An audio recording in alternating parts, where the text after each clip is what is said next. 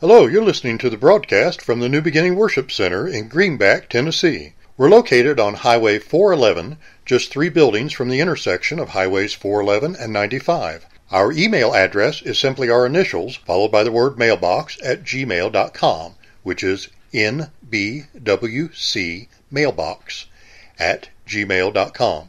We meet Sundays for teaching at 10 a.m., followed by worship services at 11 a.m. and 6 p.m. We also meet midweek at 7 p.m. on Wednesdays. Brother Marcus Severance is the pastor. Now, let's listen in to the message. Entered into thine house, for they be come to search out all the country. But look what it said she did. And the woman, speaking of Rahab, took the 2 men and hid them. Thank you, Gabriel. Thank you, buddy. And said thus, there came men unto me, but I wist not whence they were. Is it ever okay to lie? No, I want you to think about that. Is it ever okay not to tell the truth? I want you to meditate on that for a little bit. Something that I pondered on this morning. Because she didn't tell the truth there, did she? But is it ever okay not to tell the truth when it comes to God? When it comes to His will? Like one time in Germany, this nun had never lied in all of her life, ever. And yet there was these 2 Jews that were hidden. And they knew that she had never lied, and they came to her door and knocked on her door. And said, are you hiding? They believed her so much because they knew she had never lied, and looked her in the eye, do you have 2 Jews hiding here? And she said, no, I don't. Do you think God held that against her? No. And the woman took the 2 men and hid them and said thus, there came men unto me, but I wist not whence they were. It came to pass about the time of shutting of the gate when it was dark that the men went out. She said, she's still talking, whether the men went, I do not know. Pursue after them quickly, for you shall overtake them. I like this girl. I like this girl already. She had brought them up to the roof of the house and hid them with the stalks of flax which she had laid in order upon the roof. And the men pursued after them the way to Jordan and to the forts. As soon as they which pursued after them were gone out, they shut the gate. Now let's look at verse 8. Before they were laid down, she came up unto them upon the roof. She said unto the men, I know that the Lord hath given you the land, and that your terror is fallen upon us, and that all the inhabitants of the land faint because of you. We have heard how the Lord dried up the water of the Red Sea for you when you came out of Egypt, and what He did unto the kings of the Amorites that were on the other side of Jordan, Sihon and Og, whom you utterly destroyed. And as soon as we heard these things, our heart did melt. Neither did these remain any more courage in any man because of you. For the Lord your God, He is God, in heaven above and in earth beneath. Now look at what she said to him. Now therefore I pray you swear unto me by the Lord, since I have showed you kindness, that you will also show kindness unto my father's house, and give me a true token. And I'm going to stop there and I'm going to tell the rest of the story. We know what happened. We know that they told her to take a red scarlet thread and tie it out her window. And she did that. And I want you to before I go into this message, I want you to look where her house was. Her house was not in the city, sitting on the ground. But her house was on the top of the wall of Jericho, the very top of the wall. Some people said it was to the left of the wall. I've heard many documentaries, I've heard many different studies. But her house was on the wall. And they told her to get that red scarlet thread, and said unto her that everyone that remains in the house will not die. Everyone, because when we come into this city, He told her everybody's going to die. when this event takes place and these walls come tumbling down, everybody that is inside your house, when I see that red scarlet thread, he said, not a hair of their head will be harmed. Somebody say amen. The reason that the Lord, I believe, gave me this message is because He has been speaking to me about the hour, this hour, how that people are making up their mind. People in the church house, people that they call themselves Christians, people that name the name of God. God said to me, and He did say to me, that in this hour, people are making up their mind. But He also went on to say, for those that have made up their mind for me, He said, I'll keep you from that hour. Come on, that hour of temptation. And it's coming. This is a type of what I want to show you about Rahab. All of her life, she had been a harlot. Men had come and gone in her life. Men had come into her house and gone out of her house. Probably how many I don't know. But something began to take place in this hour. Something on the inside of her began to change. I thought it was ironic because when you and I get in the high place on the wall, we can see everything that's coming. Every day she watched as they began to move towards the city. She could see them better than anyone. Why? Because her house was on the highest place of the wall. And there she watched as the children of Israel, now that Moses was dead and Joshua, which means Jehovah is our salvation. Jehovah, praise God, is our deliverance. He is the one that's going to keep you and I alive in this moment, in this time of tribulation, when the walls will come down. And God said to me that she knew that certain death, that there was certain death that was coming to the city.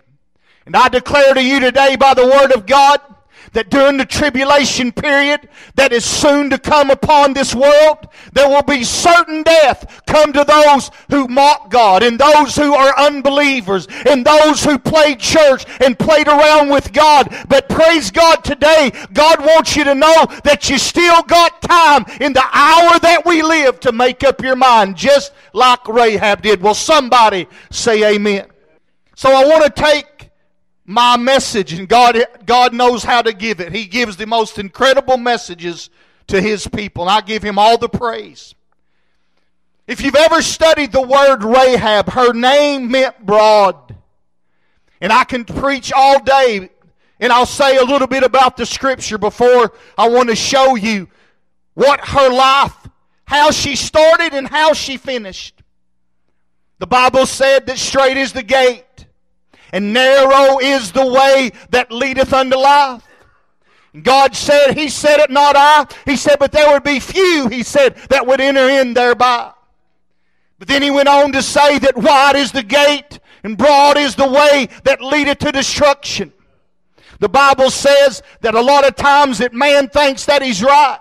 He thinks he's doing right. He thinks just because he goes to church and just because he goes through the motion. This is a lie of the devil. Let me tell you something. Let's not be deceived in the last day. Amen. But he went on to say that there is a way that seemeth right unto a man, but he said the end thereof are the ways of death.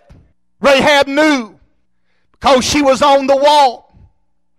And thank God she had a promise. You and I have got a promise today. I'm not worried about tomorrow because I've got a promise today.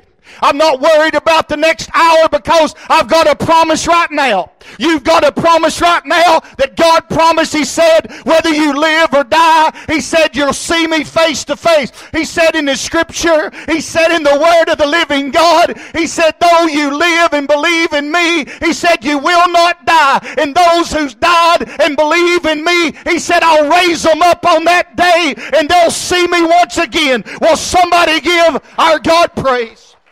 When I thought about this, she took the spies. They had come into the land. We need to let the Word of God come into our Jericho, into the place that we want to bypass. This was a place, Jericho was a city that God said, I don't care what else happens, this place cannot be bypassed by my word. This place has got to be dealt with. This place has got to come down. This place has got to be destroyed because it's not of me, it's not of my kingdom, and it's not what I want in my place, in my life, in your life. It's not what He wants. The Bible said that she took the spies and hid them. And I thought about the scripture. I'm getting to my message. I want to lay the foundation. And I thought about how that you and I, praise God, we've heard the word. But it's not enough just to hear the word. It's not enough just to come to church. It's not enough just to go through the motions. We can praise God all day, but our heart's right. We can worship God all day, but are we living right? God said in His word to us today, these spies represent when you hide my word in your heart, it'll always be the same in your life. You've got to hide the word of God in your heart today. You've got to let it come alive. I told my son the other day, we were talking about the temptation of young people, and I said that's why you've got to choose the word.